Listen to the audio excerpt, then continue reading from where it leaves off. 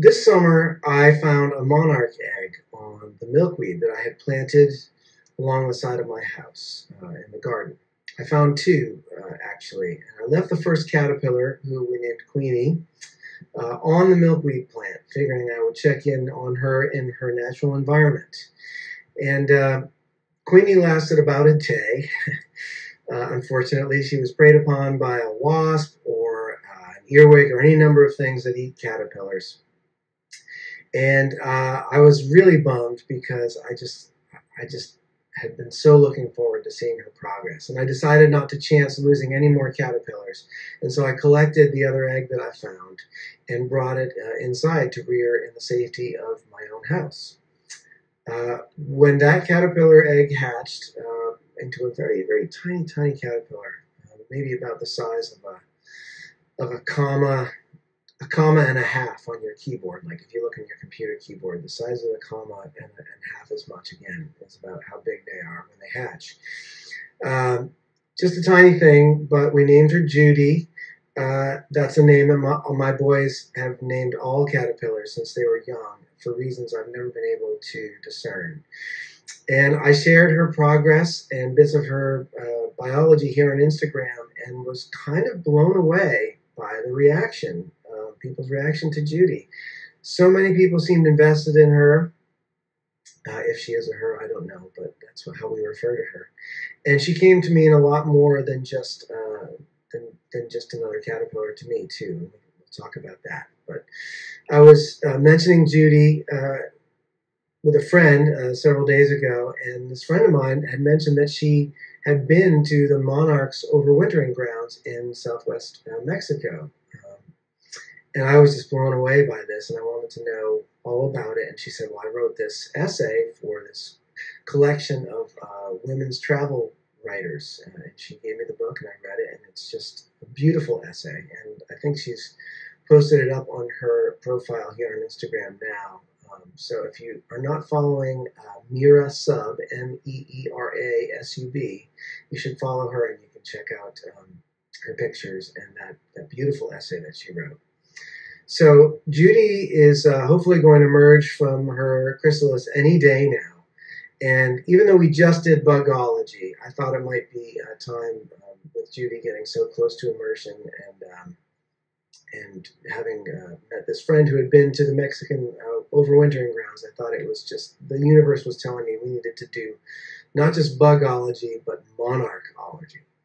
And I'm so excited to have my guest with me here today. Today's guest is Mira Subramanian. She's a wonderful environmental journalist. She's written a fantastic, her most recent book, I guess, is called The River Runs Again, about environmental challenges in India. And unfortunately, the cover comes through in reverse here on Instagram. But this was published in 2015. It's so moving.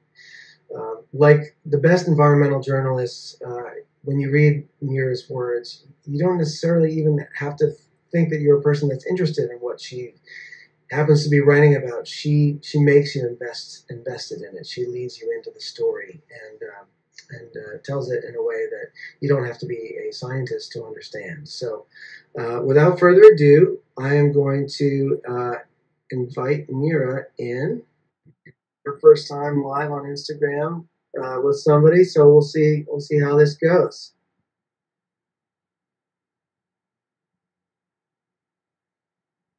I know it's gonna work. There she is. Hey. Hey, Mira. How you doing? Good. How are you? Good. I'm so glad to see you. Yeah. Thanks for having me. I mean, all things Monarch, I'm in. I love it. You got the professional AirPods and stuff. Yeah. I feel like you've got it going on. You got the Zoom setup happening. Sort of. Although the light, I was depending on natural light, but you know how that works. It's like sort of, it's there and then it moves. The pen is actually moving all of the time. That's why we love it so much. Thanks for being here with me. I should say with us, because I thought I would just bring out a status update here. I've got Judy right here. How's she There she doing? is. She's doing all right. There's All those right. spots. Those spots. But those spots, they change color when they're just about to do their thing. Is there any chance that's happening? Will it happen right now in the next 35 minutes? I mean, if it does, that would be amazing. I'm going to put her back in her cage so that if it does, I don't have to worry about her getting loose in my living room here, in my parlor. Let me just do this and be careful with it. There we go. All right. Yeah, so that was the thing that kind of made me think we needed to do monarchology, is that she had reached this kind of penultimate stage of her life here, and then talking with you about how you've been. How do you pronounce that province in that Mich- state? yeah, it's Michoacan. Michoacan. Okay, Sure. wonderful. And when did you go there? I'm pretty sure it was 2006. Okay. Yeah, it was right soon after I was either like just finishing graduate school. I was in New York in grad school, and so that's what led me to the story. Being a journalist is amazing because one story just leads to the next, and so that's how I came across it. I was doing a story on green roofs, and then I learned about someone who was like making milkweed habitat on tops of buildings in Staten Island, on Staten Island. And I was like, so cool. why do the monarchs come through here? And that was the start. Wait, so are you telling me that everything is actually connected to everything else in this world? That we are interdependent and interconnected beings? Is that? Yep. That's Wow. the takeaway. We could just stop there because that's the takeaway. I know, man. I should have. If I were Terry Gross, I would have stalled that conclusion, and we would have wrapped up there. We've begun with the ending. But well, that was one of my questions about being an environmental journalist, because it's like I wondered, are you just into all these different things, and then you have to find ways to convince people to pay you to go investigate them, or do people pitch you on the ideas, or is it a mix of all that? How does it work? Yeah, it's a mix. I mean, definitely when I was a grad student, I was running around just begging anybody. I mean, I ended up spending a lot of time and my own resources to follow the butterflies. And I think the end result in terms of a paid piece was a 400-word piece in Audubon magazine. I think that was the extent of my, I probably got about $122 or something.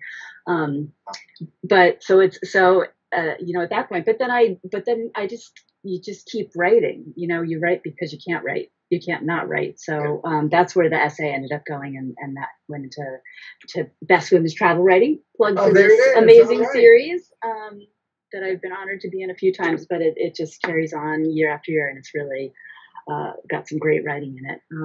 So you find a place for those stories, but generally it's a mixture of me being sort of obsessed about things and pursuing them, and then sometimes editors reaching out to me, but I definitely like the ones that I'm more obsessed about better.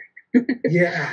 I imagine it's got to be a little bit like music, in the way that whoever happens to be living with you says, "Oh my God, will you just stop talking about this and do it already?" You get this kind of idea, this obsession that you need to realize, and whoever's with you just says, "Please, you're intolerable to be around. If you don't do this, there's going to be a problem." And so you go and do it, and you get it out of your system. That's it. Or you don't, and it morphs into something else, which is also great, Like a caterpillar into a butterfly. Exactly.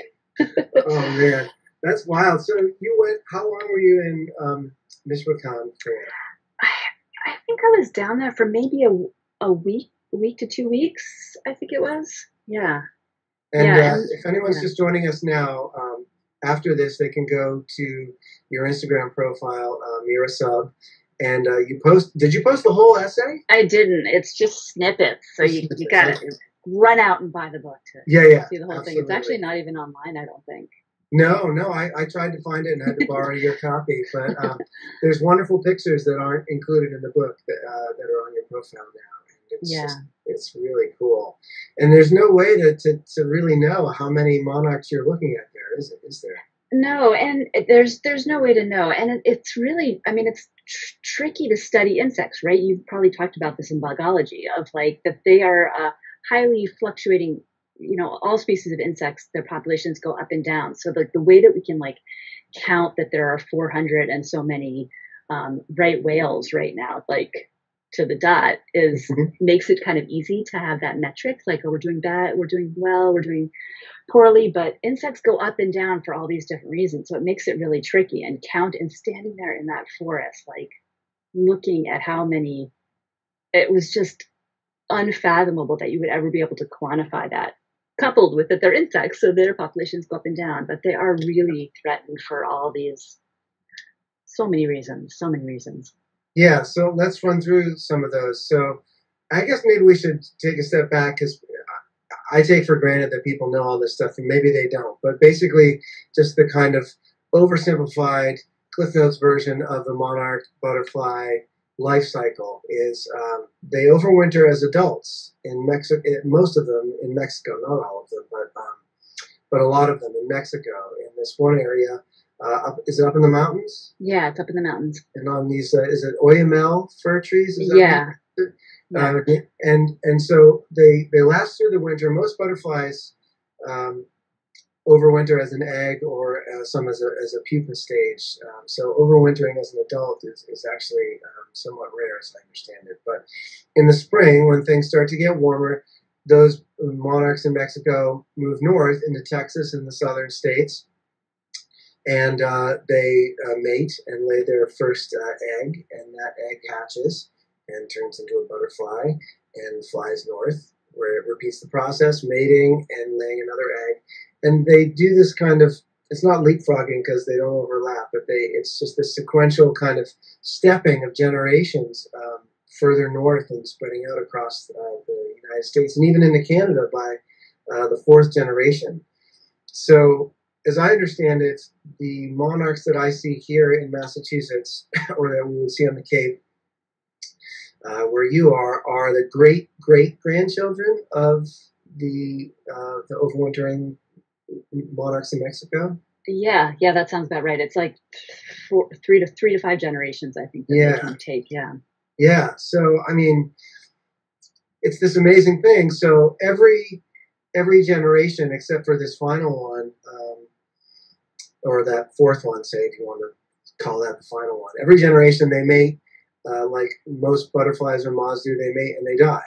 And they've passed their genes on to the next generation and they are done. But this final generation of the monarchs, these great great grandchildren, they go into something called, I think they call it sexual diapause or something like that, where they kind of pause in their sexual development and they fly all the way back to Mexico for the winter, and then they become that generation that then the following year moves up into the southern United States.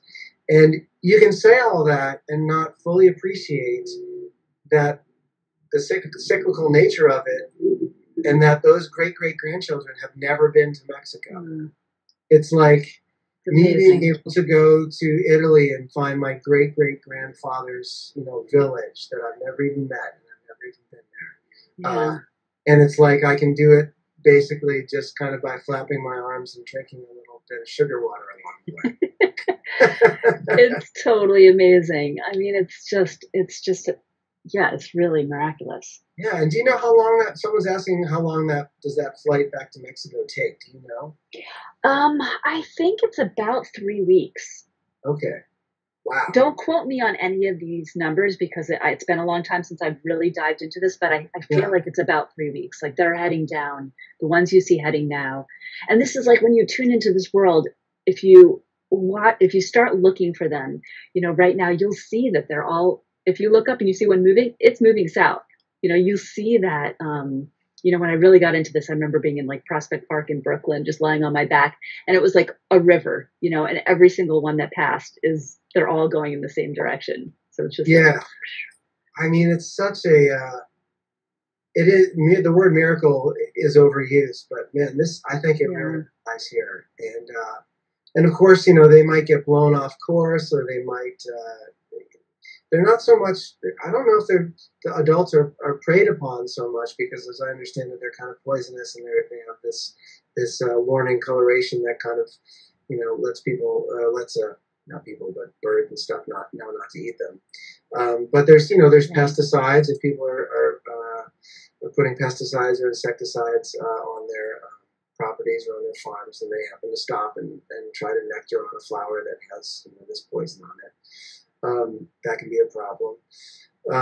Or maybe there's just storms or winds that blow them off course. I mean, I'm not sure we fully understand how they find their way down there, right? It's like, I think they think that it's, if I'm remembering correctly, I think it's magnetism. Like they actually like orient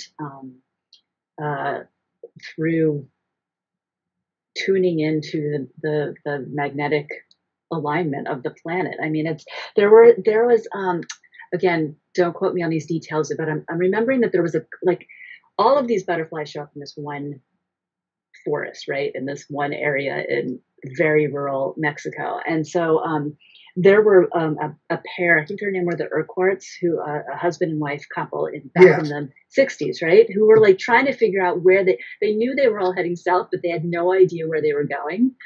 And like now we can just put it out on Instagram and take a picture of one and ask like if anybody else has seen them, and really crowdsource that information. This couple were like totally obsessed. I think it took them decades to like send postcards to places in Mexico and just keep sending them farther south. Like, hey, anybody seen this orange and black butterfly? If so, let me know. And oh my God, do you know the story? I feel like a little bit. I think they also had this program where they got kind of civilian and amateur environmentalists and biologists to kind of number them. They might have even affixed tags to them, and then people would find them along the way and send the tag number back, and they kind of pieced it together in part through that. It's fascinating. I mean, this would have been less than 80 years ago that we figured out this was happening. Happening for, but by we mean like the researchers. It was kind of hilarious that all the people like locally are just like, like this is where they come. Our people have always known that, and that's what it's an indigenous area, and that's where they've always known it, and now it is like a mecca for nature tourists and researchers. And it's interesting though, because you can flip it around too. Like, did the indigenous folks know where the butterflies went? They weren't there. Their traditional belief is that they're the souls of the dead. So I don't know if they were as concerned about worrying geographically where they were going. They didn't worry about. I don't know. That's speculation. I don't know, but that couple, the Urquharts, were doing all these like crazy experiments trying to figure out how they made the journey. Like they would, they would like tie them with strings, like little strings on them, and try to see which ways they would go. They would like put them in boxes that would mess up their magnetism, so that they would lose their orientation to see if that affected it. So they did all these, they tried to figure out if it would smell, but all like homeschool DIY forms of research. I was reading about this today because I wanted to get a better handle on it. And, there was one hypothesis that they navigated by the angle of the sun to the horizon. And then they realized that, if all these monarchs coming from different areas, if they all use the angle of the sun, they wouldn't all be funneled to this kind of same place. So there had to be something else. And then they came up with this magnetic compass.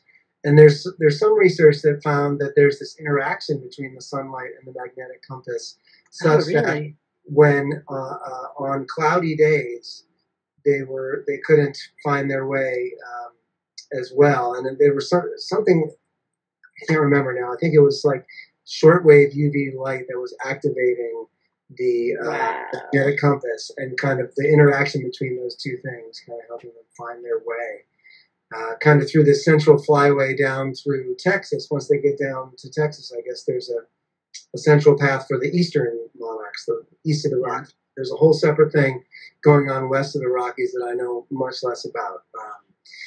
Do you know do the western ones go down to Mexico, or do they overwinter? No, they end up in Southern California in the eucalyptus groves there. Right. Okay. Yeah. And in fact, I think someone said here once drove from Cambridge to Pacific Grove, California, to see monarchs in October. That's fantastic. Awesome. I would give anything to do that. Wow. Yeah. So, all right. So you're there for a couple of weeks, checking, and there's a whole kind of cottage industry. Down there. Yeah, it's definitely like they have the nature reserves there that are protected, but this is we were talking earlier about the threats. I mean, the threats are there are so many. We are very good at eradicating weeds in this country. Our agricultural practices have changed. So milkweed, right? The one plant that the little caterpillars need, Yeah. used to be everywhere. And so Mark and I have actually talked about our struggles to grow this weed. Yeah. I could pull in the plants that I've been growing from seed here that just keep getting munched by rabbits and all these other predators. But so they're dependent on this one plant. So that's one vulnerability. And then the chemicals that you mentioned already. And then when down in the forest, because they're so like Goldilocks with this one particular place, there's a lot of illegal poaching that goes on even within the reserves, because it's an impoverished area that people are trying to live. It's a real hard thing. Even when I was out there and I was going up with WWF researchers, was when we went up into the area and got to go to some of the more inaccessible areas. And we met on our way up there. We ran into some of the local ranchers, and they were just like really antagonistic, and they didn't like us. They didn't like the researchers being there.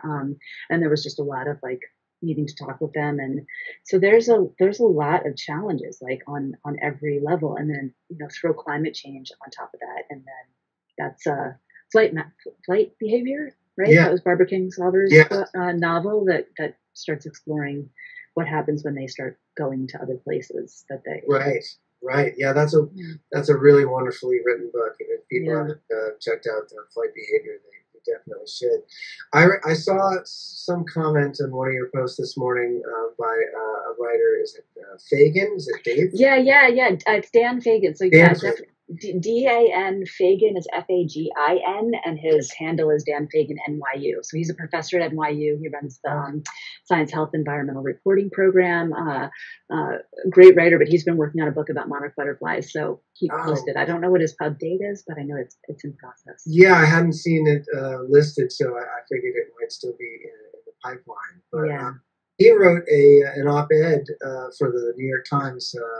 A couple of years ago, that I read this morning about this mine that they're trying to open up right next to the preserve down there. I guess even some of the mine's tunnels go under the very mountains that the monarchs are overwintering in. And it's that age-old tension, right, between there's real poverty and people that really need they need the work and they need to subsist.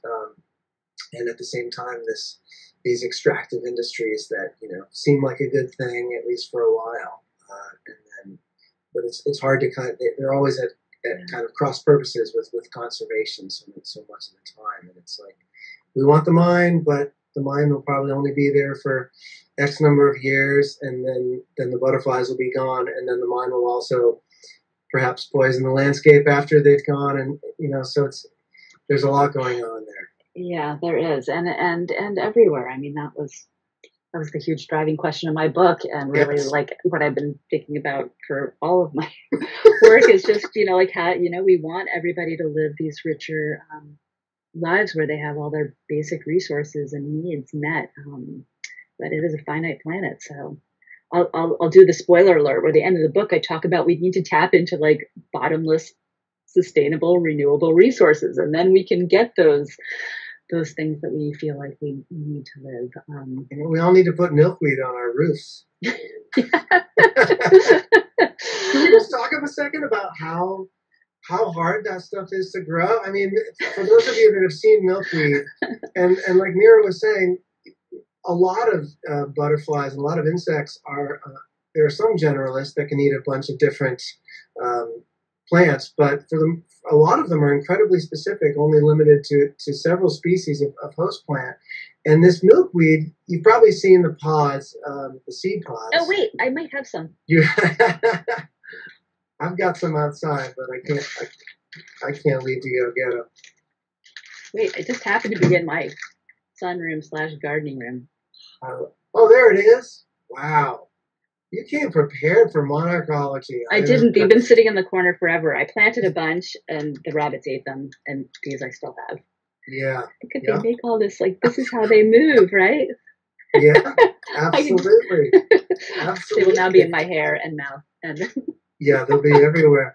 I mean, I would just take those off. A neighbor had them around the corner, and we would just kind of grab a seed pod every now and then and kind of tear it apart and bury them in the garden. And I feel like it took like maybe 3 or 4 years of this before they became established. Yeah. And now all I do is pull up, milkweed, and I still have probably 30 or 40 plants out there. So if All the right, first, I'm just gonna keep trying. yeah, Just keep trying. yeah, you guys have a good yard for it there. You could have a whole milkweed patch for sure. I'm trying. Yeah, no, Too many bunnies. I mean, you have in your work, there's been condors in India and monarchs in Mexico. I mean, the work of an environmental journalist, will kind of uh, encourage or feed a certain amount of restlessness. But you've also done work kind of closer to home, right? Like, are you always looking in your backyard for kind of where the next story is coming from? Yeah, well, I guess especially these days. Yeah. Yeah. It was vultures in India, and I was supposed to be heading back to India this fall to keep reporting on them. So that's not happening. So yeah, it is about finding. I mean, but this is something that like I encourage with like thinking about travel writing, even separate from environmental writing, is just how to bring the traveler's eye to our own home places. And I think there's something kind of interesting about this moment of like seeing our home places in a slightly different way. And I think we should embrace that. We can't do anything about it, but just embrace that and try to use it to like have this new lens about what your place is and what it can be. Absolutely. I mean, the notion of traveling and touring. I've been touring Yeah. in my Yes. house now for I think I've played this room several times already since the beginning of the pandemic. But this notion of traveling, it's you can kind of just change. It's an issue of scale, right? If you work on a smaller scale of resolution, and I know I've hammered away at this before in previous ologies and essays, but if you tighten up your scale to a finer scale of resolution, there's just so much detail to kind of get lost in. I mean, this raising Judy. I mean, I didn't even know. I wasn't doing it consciously. I just was like, oh, there's a monarch. I want to save it. I didn't even think twice about it. I brought her inside, and tending to her became this daily meditation. It was the first thing I checked on every morning. How's Judy? She's bigger than last night, And of course, everyone knows there's these familiar things like around your house. You think you know your backyard or a particular room, and everybody knows these things like caterpillars turn into butterflies, and it's very axiomatic. And if you take it at kind of face value, there doesn't seem to be much wiggle room or kind of any space for mystery. But when you really zero in on it, I mean, it's mind blowing. Yeah. Right? And stopping to see things up close it just changes your perspective, right? Yeah. Oh, I mean, it's crazy. So when Judy started developing these dark spots on her chrysalis, and I'm checking on her again now, she's still in there. I have remembered reading something about this protozoan parasite, and I'm going to pronounce it badly here, but I think it's Ophriocistus electroscira. Right, and a protozoan is like a single-celled organism, and they basically need the butterflies to kind of survive and mate to kind of spread the protozoa. But they basically, the protozoa, there's maybe 7 or 8 of them in these little spores that are spread from the butterfly to the plant where they're laying eggs. And so these dark spots on the chrysalis supposedly are one kind of hallmark of of this parasitic infection. But then I read this morning that if the dark spots are more symmetrical than asymmetrical, then it might just be a normal part of the maturation process. And I've been looking at that thing. Some people have also chimed in like, it looks symmetrical to me. It's got to be symmetrical, right? The timing's right in terms of when she should be. Yeah.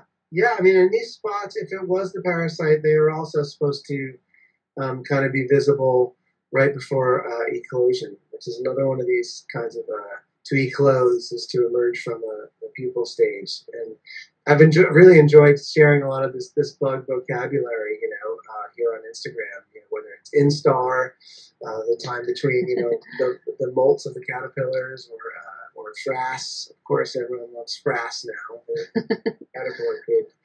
But I guess I just kind of took it for granted that we all know about caterpillars turning into butterflies, and we all maybe watched some of that happening as a kid. But I guess there's a lot of us don't do it as an adult, and really stop to think about it. When they pupate, when they're in that chrysalis, their entire body is dissolving. As I understand it, it's like if you were to open that up at a particular point, it would be like caterpillar soup. It would be basically liquid. And there's these, and I knew I was going to forget the names of the cells, but there's these certain types of cells that the caterpillars have that they carry with them all through their caterpillar stage, and then those cells become fed by the nutrients of that caterpillar soup, and then they become the different tissue of the adult animal. So they've got this group of cells that become wings and legs. It's just it's amazing, fascinating. And if that's happening, I mean, there's thousands or millions right in my yard. Most of them I'll never even see. And to be surrounded by that kind of miracle, even and not have to even travel for it, it's just there, right? For you to kind of witness if you take the time. To me, that's just a beautiful thing, and that's what I love about your writing too. Like, I've never been to India. I would love to go someday, but like the great nature writers, the great travel writers, they highlight the individuality of a place, but there's also this kind of establishment of common ground, I guess, for lack of a better way of putting it. It's like you have to see yourself in that place, despite its uniqueness and its difference from yours, and to kind of gauge that distance is where the interest is. Right. Look for what's familiar, and then because there's always something familiar, right? So like figuring out what that is and identifying it, as opposed to just, I think it's easy for us to think, oh, this is an exotic, faraway place when we go to places that are unfamiliar to us, but people are people. Right. Yeah. Yeah, that's wild. Well, I would suggest that everybody pick up a copy of A River Runs Again. And what is the name of that? The travel writers collection that it's called Best Women's Travel Writing. This one was in volume 8, but this was back in 2012, and it's been coming out every year for years. So it's a whole series. I guess this is backwards, but it's the Best Women's Travel Writing series, and it comes out the publisher's Traveler's Tales. All right, and our friend Lavinia Spalding edited that one. Does she edit all of them? She's edited a whole bunch of them. I'm not sure. It's just year to year they do change editors over, but she's done them for a handful of years, definitely. Okay. Yeah. Well, and we'll be on the lookout for Dan Fagan's book too, and again, Flight Behavior. I will surely keep everyone updated on Judy's progress. I'm hoping sometime this week. She went into her chrysalis a week ago this past Sunday, and as far as I can tell, it's like 8 to 14 days in there. So we're on day 9. So it's coming. And we pray for Judy's health. Yeah, and are you is there music coming from this? Are you seeing new things in your own? I don't know if there's music coming specifically from this, but one of the things that I've kind of admitted to in the past is that the skills that you get from observing and for paying attention to that kind of those details, and also the repetition, just the daily work, the getting new milkweed leaves, the cleaning out the frass, like just making sure everything is okay, the kind of routine. That kind of routine and behavior married with fine observation, I mean, that that will eventually lead to some kind of song. I don't know if it's Yeah. going to be a butterfly song or not, but in fact, I do have a song on my. Someone here is mentioning for a song record, and there's a song in there called "The End of the Day," and there's a line in there that says, "The monarchs go to Mexico. How do they know the way?" You know, and I think that the line after that is each question leads to more mysteries at the end of the day. And to me, that's where the inspiration for songs is and for writing is it's not necessarily in the specifics of any one thing, though those are a wonder to kind of hold up to the light every once in a while. Yeah. More the skill set, you know. Yeah. Yeah. I think that's, I mean, that's what I love about your music is that you have this, all these other interests, you know, and that just like, that comes across so strongly. It just, I mean, it's the same thing with writer. Like the more a writer is doing so many other things besides just the one thing that's supposedly in front of you. Yeah.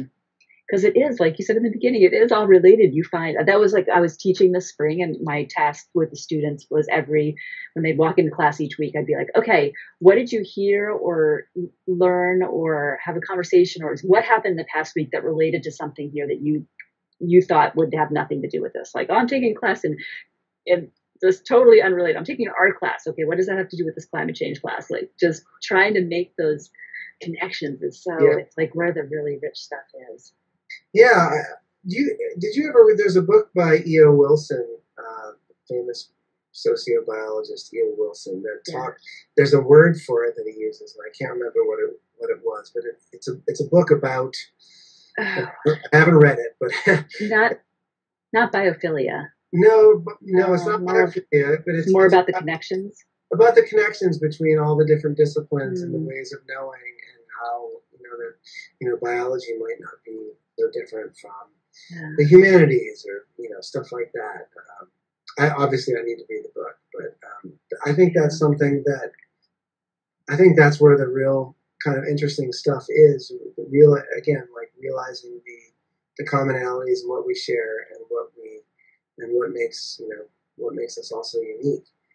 When I was starting out, I mean, I had just come out of graduate school for evolutionary biology and studying insect population dynamics. And, at the time, guys like Steve Earle, were huge. And like, here I was with my master's degree in evolutionary biology. And it was like, why would we use this to let people know about my music? Like I'm writing these like rootsy folk rock songs. Like I want to be like Steve Earle, except I don't have any of his lifestyle kind of qualifications on my own person. And so it took a while to kind of not run from that. And like it's great to hear you say like it's interesting to see all these different things you're kind of interested in, because for a long time I just kind of put them over to the side. It was like, no, I'm a musician, right, that's what I do.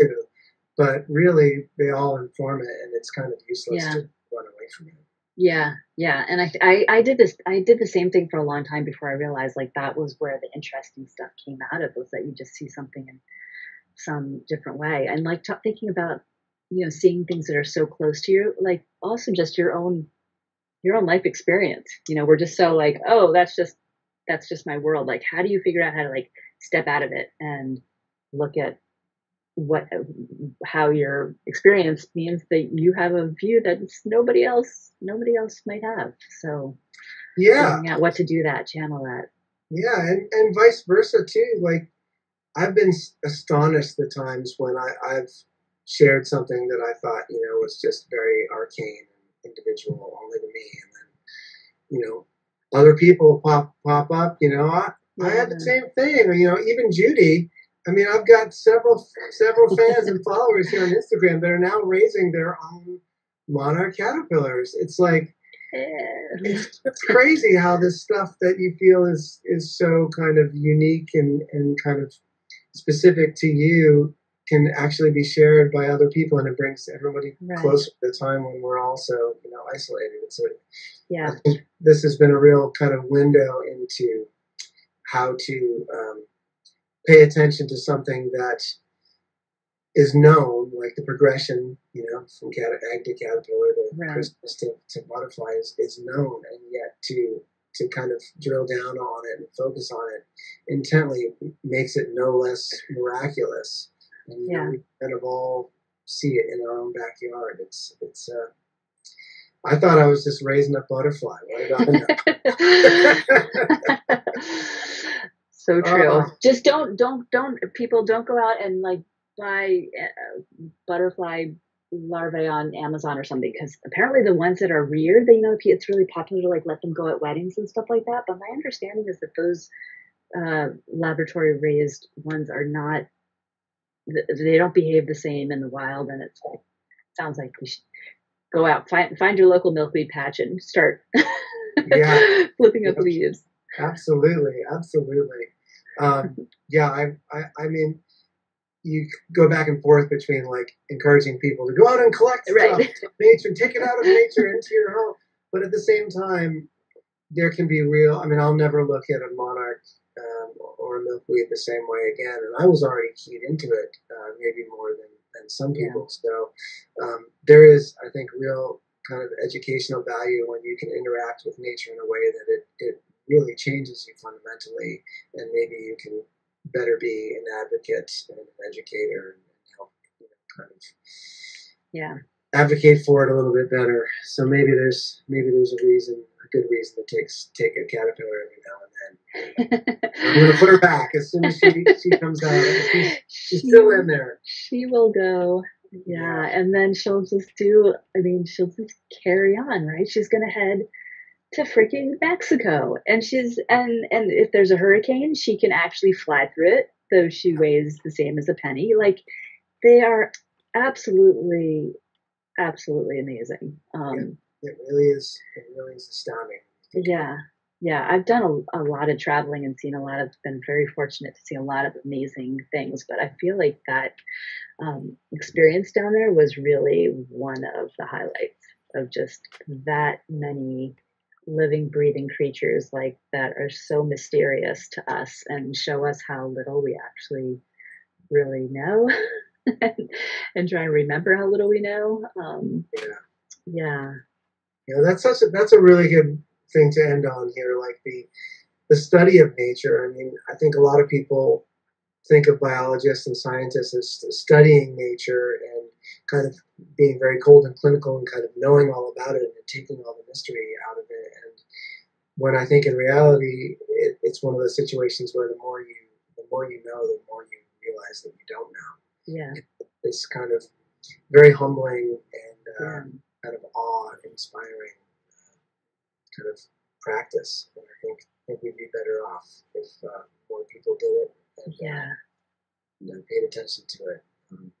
I'm seeing a comment here that Casey Musgraves, a wonderful singer-songwriter, Casey Musgraves, has a song called Butterflies that seems appropriate for this ology. So that's a great idea. I'm going to go listen to some Casey Musgraves, and I'll let you get on with your day. And I just wanted to thank you. It's great to see you again. I just saw you last weekend, but it's good to see you again. Still great to see you, and thanks everyone for tuning in. And Mark, a pleasure to talk about monarchs with you anytime. I'll talk All right. We'll do it again. All right. Thanks, Mira. Bye, everyone. Take care. Bye.